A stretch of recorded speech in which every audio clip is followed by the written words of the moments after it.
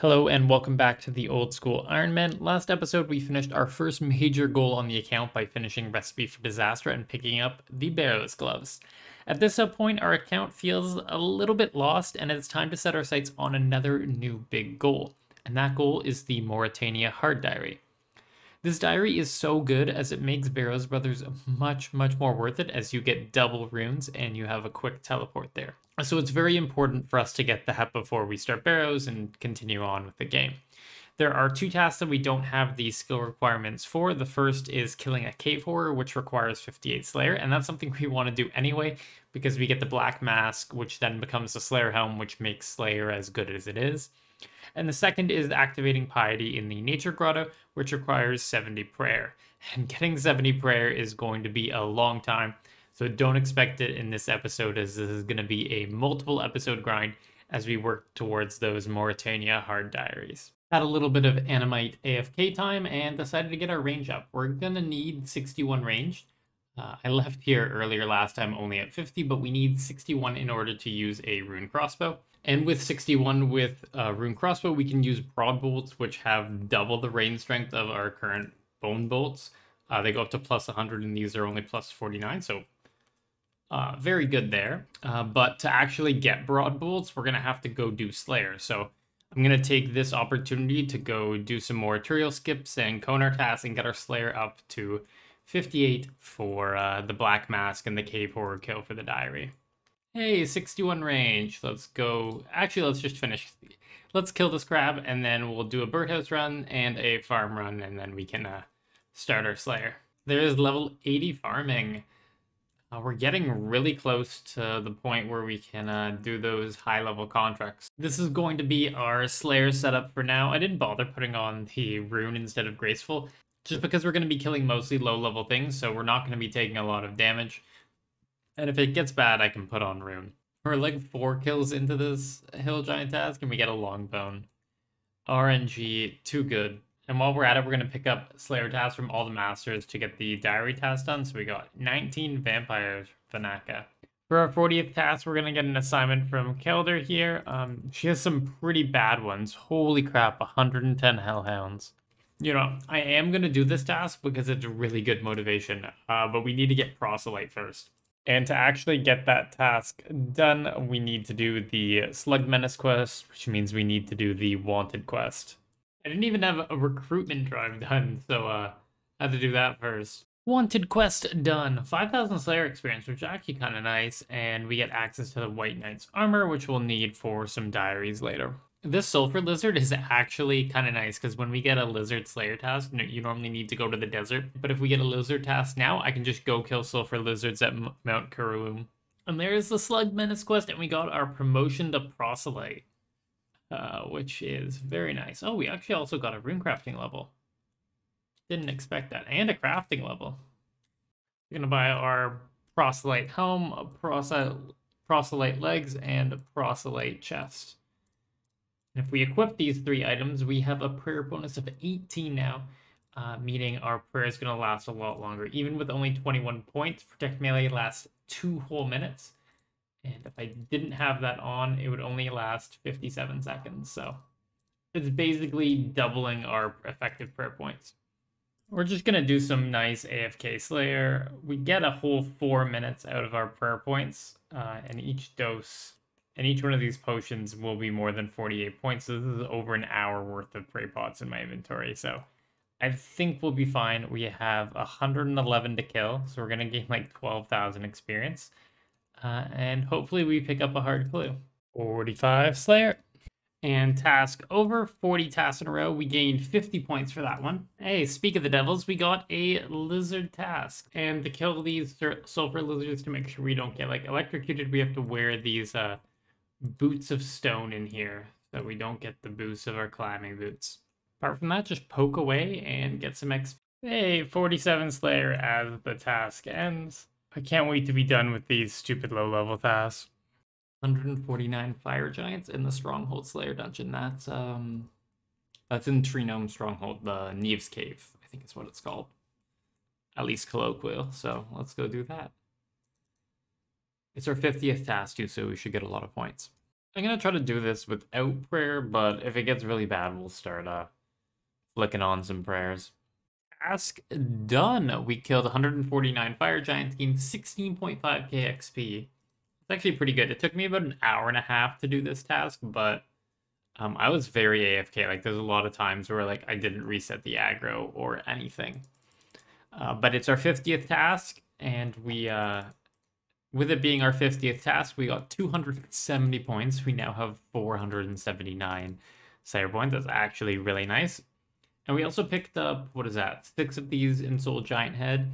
This is a prayer training method on Old School where you can summon a monster, and then it gives prayer experience when you kill that monster. So each one of these is basically 600 experience-ish. So that's 4k prayer banked. No freaking way. I was doing whatchamacallit, I was doing this cave slime task because it was our tutorial task, and we got a dragon spear. I'm looking up this drop rate. No.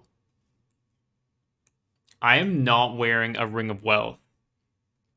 That is 1 in 174,763.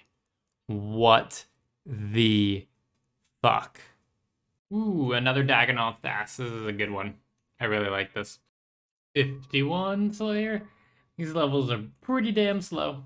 We've picked up a Brimstone Key and a medium clue scroll, so when this task is over, we'll try to complete this clue, and hopefully we get Ranger Boots. Task over. Only got 90 points for that one because it's 60th, but hey, we're up to 500 points. We also picked up 2 Brimstone Keys. I'm going to stock these up until 58 Slayer, and then once we hit 58, I'll open them all at once and see what we get, but let's go try this medium clue. Pretty easy casket, and oh, we got a Heraldic Helm. I think that's actually needed for a specific clue, or is that rune? No, that's rune that we need. Oh my god, we got the exact same Konar task. What is this? This is our 7th time coming to Konar, and I have had a Dagonoth task on 5 of them.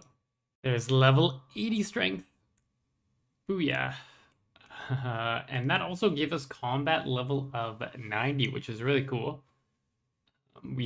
That doesn't actually give us anything, but again, it's just cool to have. Once we hit 100, we unlock Duradel as a Slayer Master, and he's going to be what we want to use as our main Slayer Master, so we'll definitely be focusing up our combat levels, especially when we get up to 70 prayer. That's like 22 prayer levels, so that's 3 combat levels right there, and then we'll get 93 to 100 based on our melees going up, and our HP as well.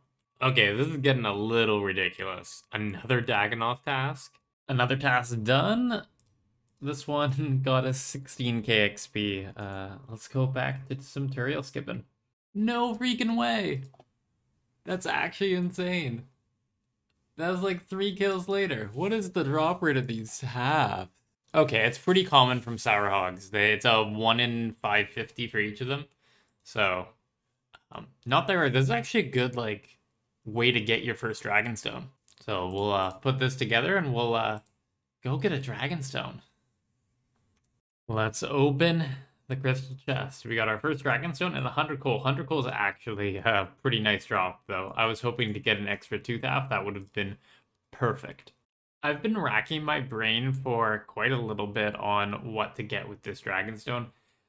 I could save it and get up to 80 crafting to be able to make an Amulet of Glory, but most of the time the Strength Amulet's going to be better because the Strength Amulet provides a higher max hit, and I'm mostly killing low defense monsters at this point. The second option is to make a Glory and then put it in the house for easy teleports to Draenor, Karamja, Edgeville, and Shanty Pass, which are all very annoying places to get to, especially Draenor Village, because you got to go to Lumbridge and then run, but I don't think it provides enough value for us at this very moment, so I'm going to go ahead and make the Ring of Wealth. The reason why I want to have the Ring of Wealth is because it picks up coin drops off the ground, and when I'm killing all these low-level monsters, like the coin drops that I don't pick up can add up to a lot over time.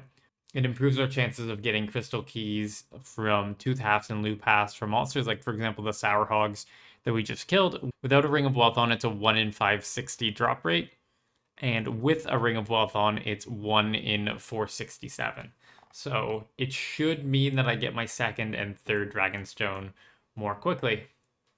But let's go charge this at the Fountain of Heroes. Oh, that's interesting. So you can only charge it at the Fountain of Rune and not at the Fountain of Heroes. Didn't know that, but as an uncharged Ring of Wealth, it still provides all the benefits. We just don't have the teleports. Hey, 55 Slayer from a Goblin. 3 levels to go. I swear to God, if we get another Dagonoth task here... Okay, it's Cow Fights. In Tasta, 90 tasks, 90 points. One more tutorial round to go till we get a ton of points. Okay, that's my second Dragon Spear. What the hell? At least I had a Ring of Wealth on this time, so it makes it considerably more common, but it's still a 1 in 21k drop. Oh, this game.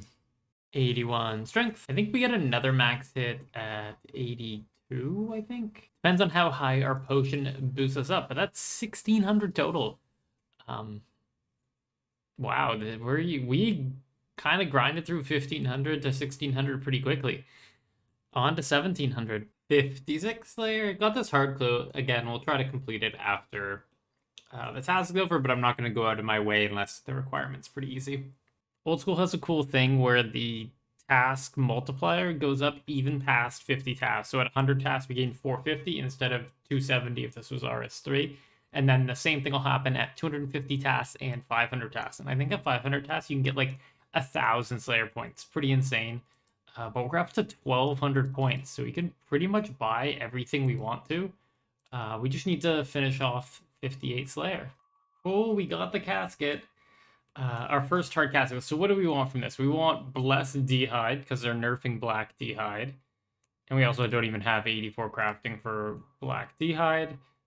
And then pages, I guess? Hey, Black D'hide chaps. I can alch one of those. And some good alchs. That's like 50k in alchs. Pretty good first hard clue. 50 Angu in the Stronghold of Security. God, that's such a good Konar task. That's going to be so quick. We're probably going to have to do one more Konar task after this. We get up to 120 tasks total to get to 58 Slayer. Because we got like 22k experience to go. So that's 168 Greater Demons. And I think that's going to be enough to get us to 58 Slayer. Yeah, pretty much exactly. It's going to give us like 14.5k and we have 14k XP to go. So this is our last task before 58. Wow. One thing we are going to do first, though, is I noticed that when we got our crystal key and we opened the crystal chest in Taverley, we were able to complete the medium Falador diary and we have all the requirements. The only thing we need to do is the Mogre kill and the Rat Catcher's quest. But the rest of it is just racking off all these tasks. At this point, we've completed every single task except for visiting the Port Sarim Rat Pits, and you need to be about like 75% away through the Rat Catcher's quest. And if we look at the age of our kitten right now, it's not going to become an adult for another 2 hours-ish. And doing the quest with a kitten is absolute hell, so I'm just going to go ahead and finish the Greater Demon Slayer task, get up to 58. And once it turns into a cat, we'll go finish off this diary before the end of the episode. And there is 58 Slayer. We can now kill cave warriors, and as you can see by their face, we can now get the black mask from them, which is a very, very important drop for Slayer because it gives a massive damage and accuracy buff. We still have 5 Greater Demons, so I'm just gonna knock him out right now, and then we'll get to doing the Rat Catcher's quest because our Hell Kitten is about 5 minutes away from turning into a regular Hellcat. So in order to start Rat Catchers, we had to do Iclarin's Little Helper. It wasn't too bad. Quest Helper was a massive carry on that quest. So it turns out to actually feed your cat, you have to use it on the hole in the wall and not actually the kitten itself. So I lost my cat. So we're 3/4 of the way through the quest, which means we have gone to the Port Sarim Rat Pits and we're now done the medium Falador diary. But might as well finish this quest, even though it's an absolutely terrible quest and I wish it didn't exist. And Rat Catchers are done. 4,500 useless thieving experience. We did get 2 quest points though, which will help out with Tears of Guthix, and now we have the Falador medium diary complete. The medium diary itself doesn't give us that many relevant rewards. Really, the best one is the Motherlode Mine shortcut, but that doesn't apply to us because we have 72 mining and we can just mine on the upper floor, which doesn't need the shortcut. But the next best part is the 10,000 XP lamp, which is going to go right into prayer. Oh, it's 7,500. Sorry. But still, that's 7,500 prayer experience I don't need to get with Dragon Bones, so I'll take it. Let's grind out this black mask. So this is going to be our cave horror setup for now. I'm not sure how it'll change in the future, but they use a magical melee attack. So what matters is our magical defense. So with everything equipped here, we have plus 43. Pick up these nature runes. So we have plus 43 because we're wearing green d'hide. It's the best d'hide we can get at this point. But what we're going for here is the Black Mask, which has a 1 in 5/12 drop. In terms of ancillary items, apart from alkables, we're going to be going after these T-clogs and also the ensouled cave horror heads. It's a 1 in 30 drop, so relatively common. And each one gives 800 prayer experience. We've been lucky on pretty much every single item I've gone for so far. So let's not make this the point at which I start going dry, let's call it. And this is going to be the end of our first trip. We got 75 kills with an inventory of Karam 1, so I think that's pretty reasonable. The herb seeds are so much better than I expected. Very good, so I actually don't mind going dry here. There's a bank and mostly harmless, so we can just quickly run back to the bank and back in there, and it'll be a quick return and like 5 or 6 trips to get the drop rate of the Black Mask. 82 strength. Cave horrors are actually like pretty good XP. I don't know what rate I'm getting, but cave horrors are pretty good experience. Like they have very low defense. I can get some good hits on them. Getting spoon fed on this account. That was KC 285. So basically half drop rate. The luck continues. I'm going to put the total loot we got on screen. Most notably is the herb seeds. Like, we got 11 Toadflax seeds. It's just, every seed we get is more herblore experience, and herblore is probably going to end up being one of my lowest skills. But let's go turn this into a Slayer Helm. To make the Slayer Helm on old school, you just need to purchase the reward shop. There's no quest associated with it like on RS3. So you just go ahead and purchase Malevolent Masquerade. That cost us 400 of our points, but that's why we did all of that, we'll call it grinding earlier with all these Turiel tasks, but we can buy the rest of the items from Turiel shop. And if we use one of the items on the Black Mask, it'll combine it all together, and now it's a Slayer Helm. As you can see, target specific, we get, when looking at the equipment menu, you can see the target specific, you get a 15% boost to damage and accuracy when using melee. And eventually we are able to imbue that so that the boost applies to range and mage as well, but that's for another day. This is going to be the end of the episode. We got a lot done. This episode. We started off with 61 range, started our Slayer grind up to 58, killing the cave horror for the hard Mauritania diary to start that process going. Also finished up the Falador medium diary. Got a nice little XP lamp into prayer, and got our Slayer helmet. Next episode, we're going to be continuing on our process of getting those hard Mauritania diaries done, but we got a lot of skill grinds out of the way, so it's going to be a fun one. I'd really appreciate it if you dropped a like down on the video, comment down below, and have a good day, and I'll catch you in the next one.